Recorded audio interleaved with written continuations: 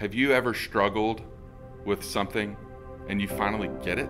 After high school, I went in the military.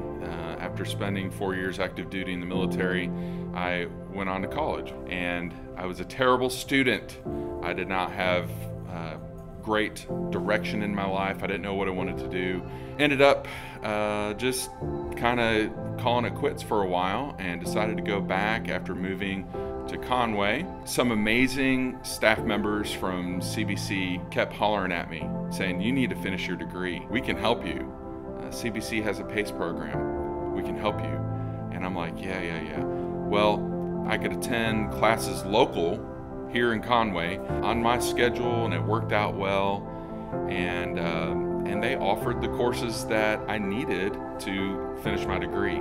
When I passed with a 99% in college algebra, it's like I conquered the world. So again, I was able to let go of these disbeliefs of, you're not good enough, you can't do it.